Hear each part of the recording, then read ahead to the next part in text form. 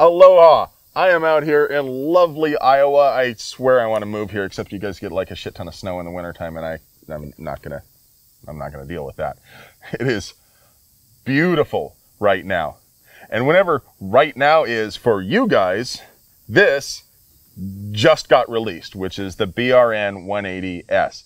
And I know you guys have been asking for a shorter version of the BRN-180. But before we get into this, if you haven't seen the video that I did on the BRN-180, go ahead and watch that. The link to that is going to be down in the description. We're going to look at the BRN-180s, which of course is based on the AR-18 or AR-180, right, depending on what period of time, right? Correct. So the original AR-18 had a stamped steel receiver. These, of course, don't, because CNC machining nowadays is a lot less expensive.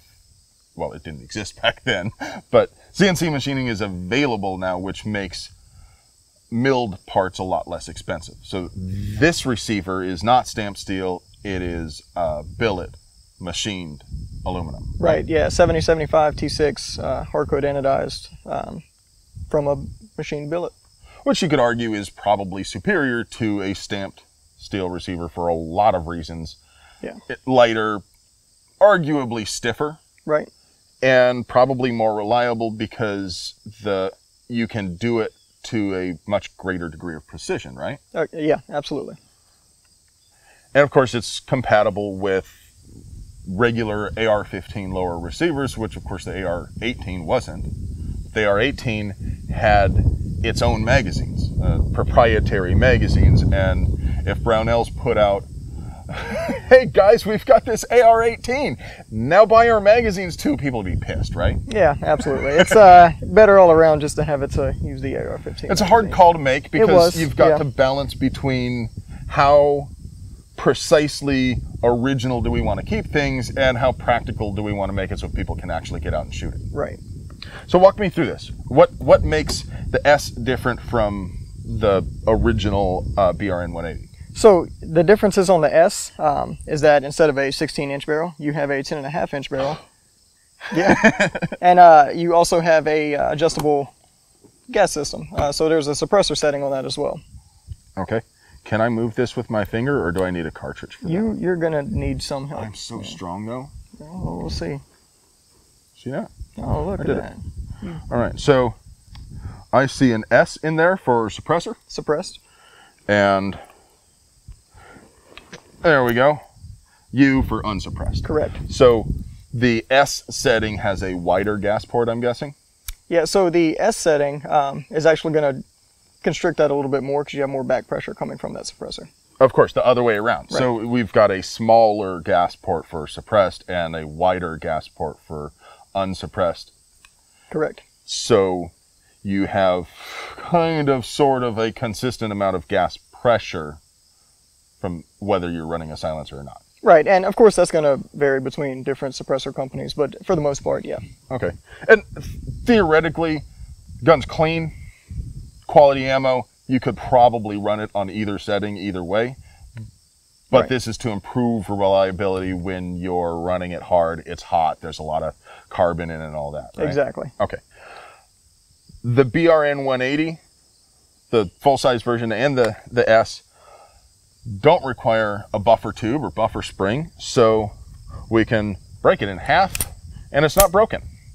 And the whole close before firing doesn't even matter either. That doesn't apply here. I mean, you might have some junk coming out of there. You might get some brass flakes or carbon or something coming out of it, but you're not going to have a bolt carrier flying at your face if you shot it this way. Correct. All right, so let's take a look at the insides of this. Okay, so a standard AR-15 lower receiver. Correct. This will fit on any AR. Right. If I'm doing this right, I pull this part off, right? Yep, you keep going. Yeah. Kind of wiggle. And we have 2 recoil rods, 2 recoil springs. Yep. And we kind of dump this guy out the back. Wiggle the charging handle. And there's your bolt and carrier. Correct. So you guys have probably seen some of the other videos out there about the AR-18, the BRN-180, and you know that the bolt is essentially an AR bolt, or at least bolt head is about the same as an AR-15. The difference is, instead of having a direct gas impingement system where the gas is tapped off of the barrel as the bullet passes the gas port, the gas goes back through the tube, impinges on the gas key to cycle the bolt. There's a piston in here. Technically speaking, a direct gas gun is a piston gun because the tail of the bolt is a piston. But in practical terms, when you say a gas piston, you normally mean a floppy thing that goes up front around the barrel, right? Right. So in this, we've got, so that's the operating rod? Correct, yeah. It's your standard short stroke piston type system. So. Okay. So that's going to come back and that's going to smack that little circle spot that's been marked on the front of this bolt carrier.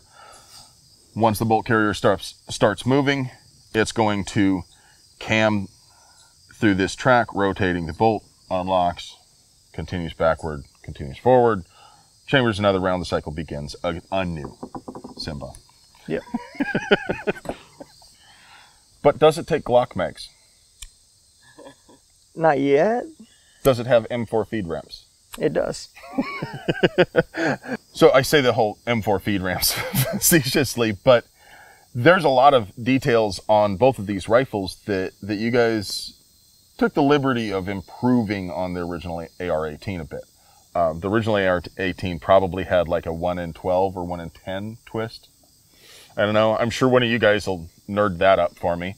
But definitely a slower twist than these have. These have a 1 in 8 twist, right? Correct. So, of course, you can stabilize everything up to 77 grain bullets pretty easily. Yep. 1 in 8 is going to be slow enough that you should be able to shoot varmint type bullets without blowing them up in the air, but you're capable of stabilizing the big heavy bullets. Correct. Let's get this thing back together and let's get out there and shoot it. Sounds great.